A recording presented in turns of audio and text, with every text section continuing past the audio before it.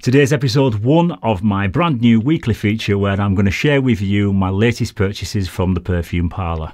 I've got a 9-bottle haul to go through with you today in this maiden episode, so make yourself comfortable and let's find out what's good and what's not so good out of this little lot. Welcome to Mags Frags.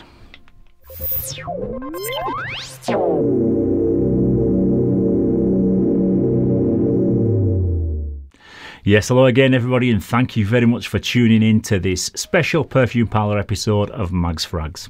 I'm Paul and this is the first episode of my new weekly series that focuses on my latest perfume purchases from the Perfume Parlour. I usually buy 4 or 5 bottles per week, but because it's coming up to Christmas, I'll spoil you this one time in this first episode and give you a whopping 9-bottle haul in today's video. Before I begin this rundown, if you are interested in picking up a few bottles of these to try out for yourself, then you can use my 10% discount code, which I'll leave a link to down in the description. The link will direct you to a login page and you'll be asked to create a login name and password. But once you've logged in and you've selected your purchases, your discount will be automatically applied at the checkout. And as always guys, just a quick disclaimer, I'm not an employee, I don't work for the Perfume Parlour, and this video is not sponsored by them in any way, so all these opinions are my own, and I actually bought all of these bottles with my own money. I do, however, receive a small commission for recommending you to their website, so just by clicking the link you'll save the 10% whilst supporting the channel and helping me to create some more free content going forwards.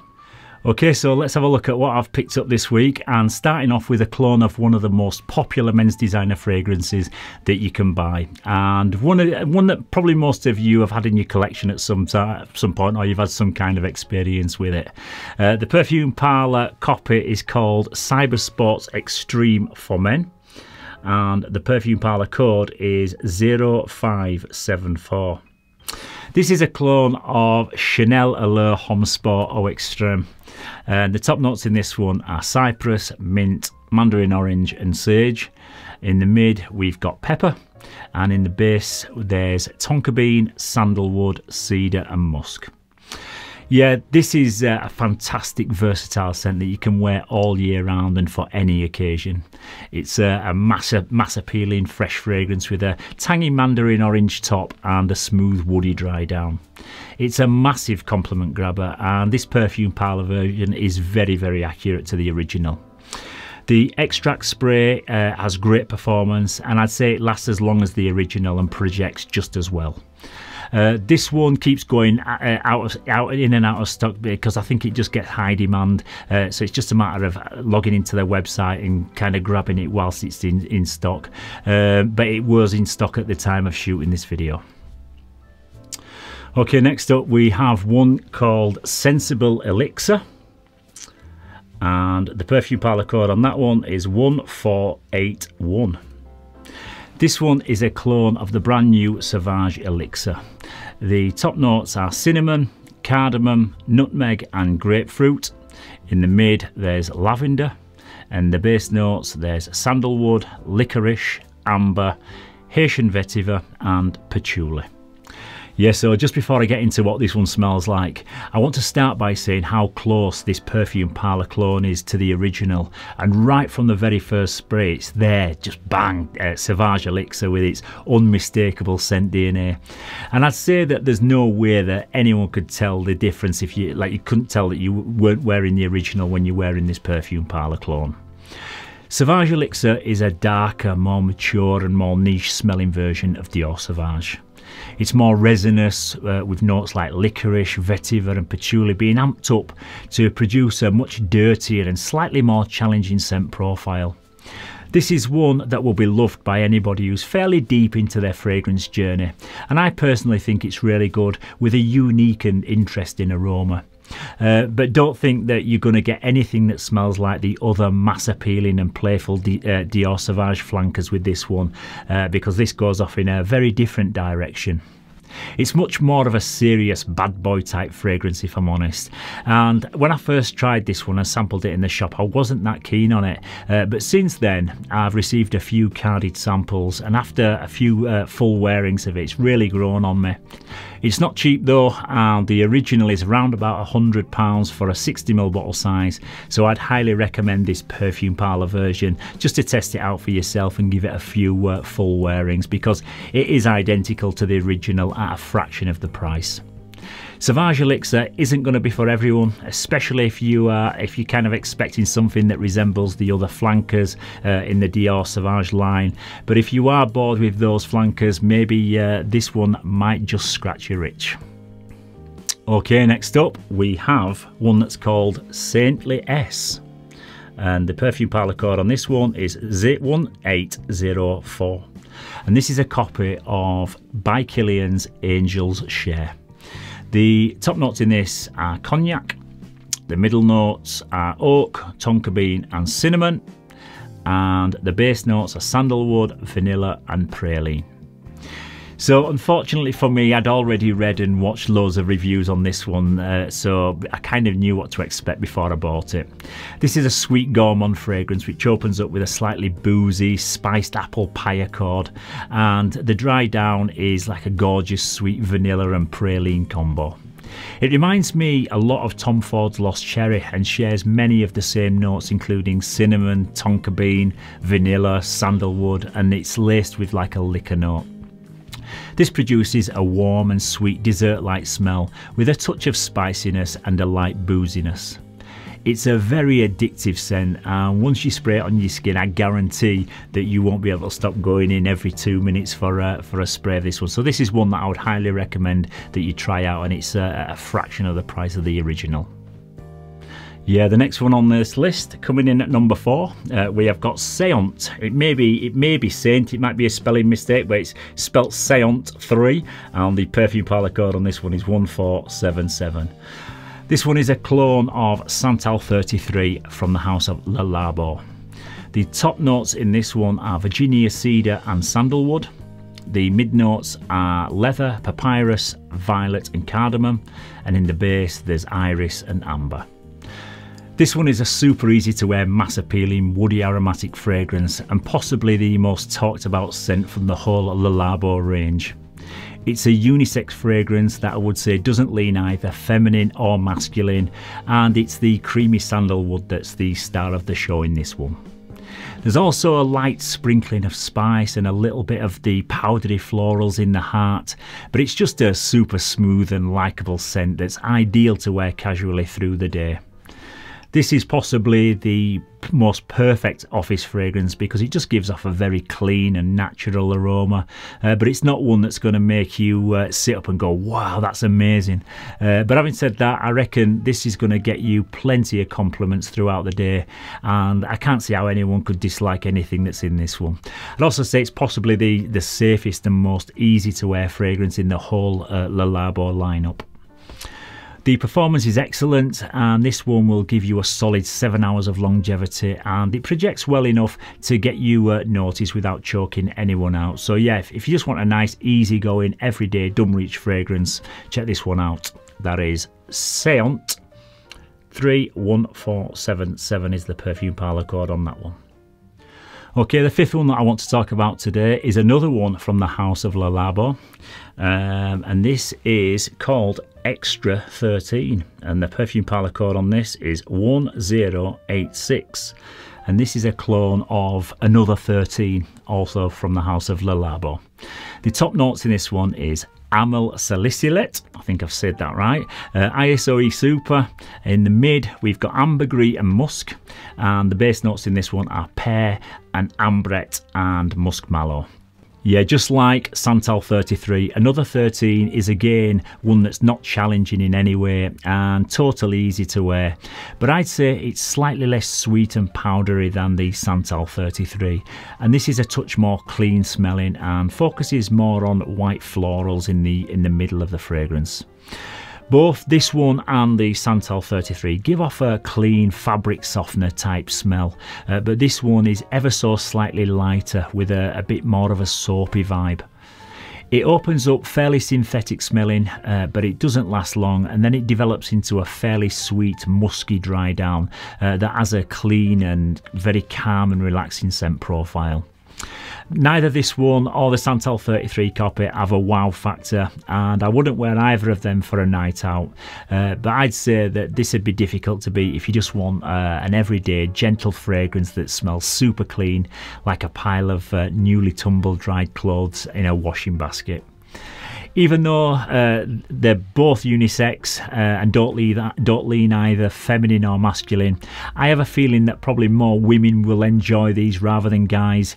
But just give them a try for yourself and see what you think. I think they're really nice, and at £9 for a 30ml bottle size like this, you can't really go wrong with just giving them a try and maybe give them 3 or 4 full wear and see what you think. Okay, next up we have another one, which is an extract spray, and this one goes by the name of Amazing Splendour, and the Perfume Parlour code is 1216, and this is a clone of Au Coeur de Désert by the House of Tower. The top note in this one is patchouli. In the mid we've got ambergris and woody notes, and in the base we've got amber. Yeah, so this one and all the other Tower fragrances get lots of love in the fragrance community, so I thought I'll pick one of these up and see what it's like for myself.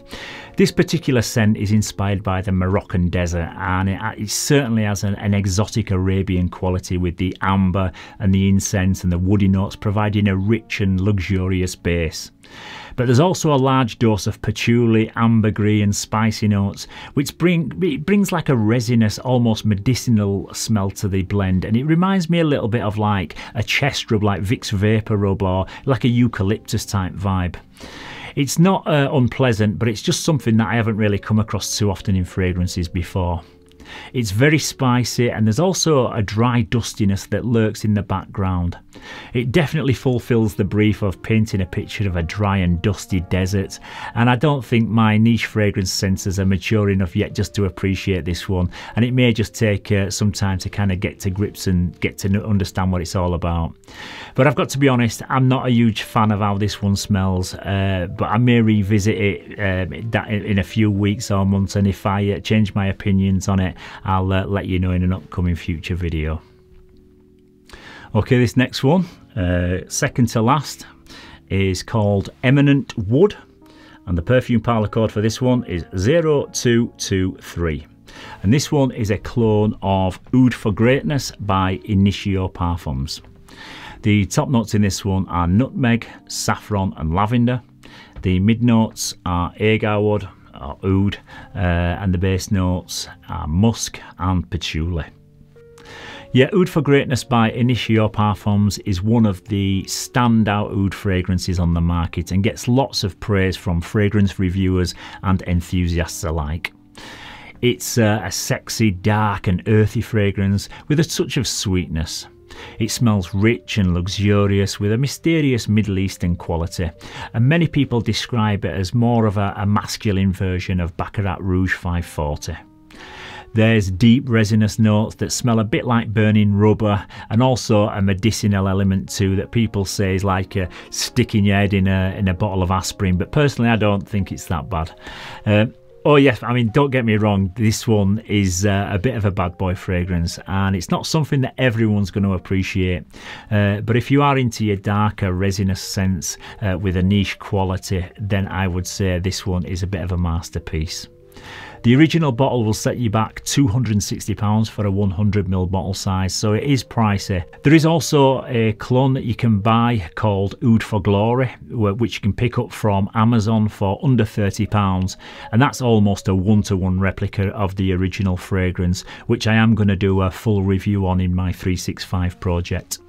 This Perfume Parlour copy again smells pretty much identical, and it was £9 for a 30ml size bottle, so a great way to try it out over the festive period and see if you like it.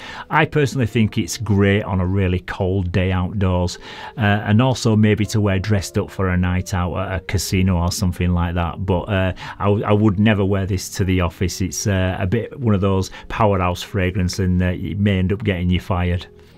Okay, at number 8 we have got one that's called Direct Paradise Exceed, and the Perfume Parlour code on that one is 1721. This one is a copy of By Kilian's Straight to Heaven Extreme, and the top notes in this one are Virginia cedar, patchouli and jasmine. In the mid there's nutmeg, amber and musk. In the base notes there's dried fruits and vanilla. Yeah, so I've got a few Perfume Parlour clones of Kilian fragrances, including Black Phantom, Intoxicated, Vodka on the Rocks, and a couple of others. The Black Phantom in particular is literally awesome, and they also do a cracking job at replicating Intoxicated. But I've got to say, I'm not as impressed by this one as I am with those two that I've just mentioned. I've also given it a couple of wearings, but all I seem to get from it is just like a boozy rum note and a bit of dried fruit in the opening. It does smell unique and interesting, but then I seem to just go a bit nose blind to it, and I don't really get anything else unless I go directly to my skin where I've first sprayed it, and then I just get this kind of faint fruity rum note. It might be one that everyone else can smell around me, like a bit similar to the eccentric molecules fragrance, where the wearer doesn't pick up the wafts of it. But if that isn't the case and it just goes straight to being a skin scent after 2 minutes, then it's pretty disappointing. But like, if anything else changes, and I'll give it a few more wearings, let it macerate for a month or so, and then give it a few more wearings. And if it starts to perform a little bit better, I'll update you in a future video. Yeah, so going back to touch on something that I just mentioned there, all the Perfume Parlour clones, whether it be the extract sprays like this one or the standard bottles like this, they're always much better performing once you've let them, you put them on the shelves and you leave them there for 3 or 4 weeks, and you'll find that once they've macerated on the shelves, they do smell much stronger and they perform much better. I think when the Perfume Parlour send them out, they've been recently like blended, so I think it's always best just to let them settle, give them 2 or 3 weeks, and then they will start to really perform and they'll shine.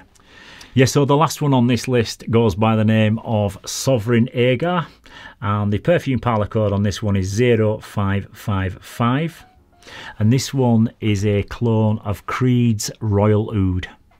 The top notes in this one are lemon, pink pepper and bergamot. In the mid you've got cedar, galbanum and angelic root, and the base notes are regal Indian oud. You've got sandalwood and Tonkin musk. Yeah, so this is a really classy and refined gentleman's fragrance that opens up very bright with lemon, bergamot and pink pepper. And after a few minutes I pick up on the angelica in the heart of the fragrance, which produces a slightly greener chord, but everything's then just rounded off by the creamy sandalwood, the musk and the oud.